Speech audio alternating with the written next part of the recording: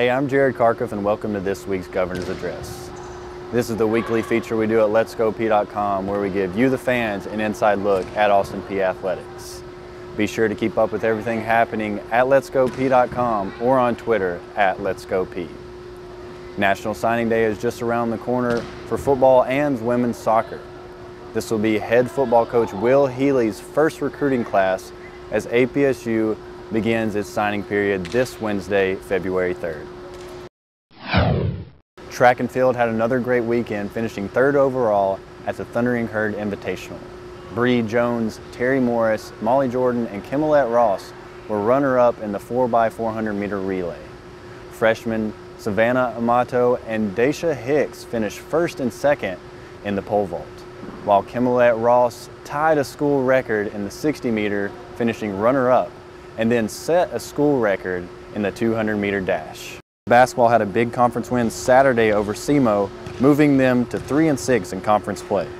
The 86-80 victory was led by a 30-point effort by Josh Robinson. Khalil Davis, Chris Horton, and Kenny Jones were also in double digits for the night. Robinson hit the go-ahead jumper with 3 minutes to play, but not before freshman Jared Savage hit a pair of free throws to tie the game. Aubrey Marcellus is with the freshman standout Jared Savage now. Thanks, Jared. I'm here with freshman Jared Savage off the men's basketball team, who's been seeing quite a bit playing time this season.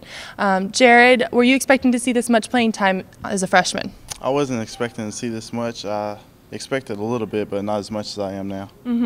Right, so your versatility allows Coach Luce to put you in different positions. Which position do you feel most comfortable going in? Probably the 3 on the wing, because I played that almost all my life, so that's my natural position. Awesome. And you guys got a big win against SEMO this past weekend. With the current 5-game road trip, is it a real make it or break it for you guys? I think it'll make us, if we get some wins on the road, it'll give us the motivation and confidence we need going into the postseason. That's great. Well, thanks, Jared. And Jared, back to you. Tell us what's going on at the Peay. This week, both basketball teams will travel to UT Martin, with the women's team playing Wednesday at 6 p.m. and the men's team playing Thursday at 6. Both teams will then head up the road for a doubleheader against rival Murray State Saturday. The women's team will start the night off at 5 p.m. and the men's will follow at 7. Track and field team is looking to keep up the great performances this weekend as they travel to Murfreesboro for the Middle Tennessee Invitational Friday and Saturday. The women's tennis team will host 2 matches this weekend at the Governor's Tennis Center, with Friday's match against Dayton starting at 2 p.m. and Saturday's match against Chattanooga starting at noon. Stories, videos, dates, details, and more. Visit letsgopeay.com or follow us on Twitter at letsgopeay and like the official Austin Peay Athletics page on Facebook.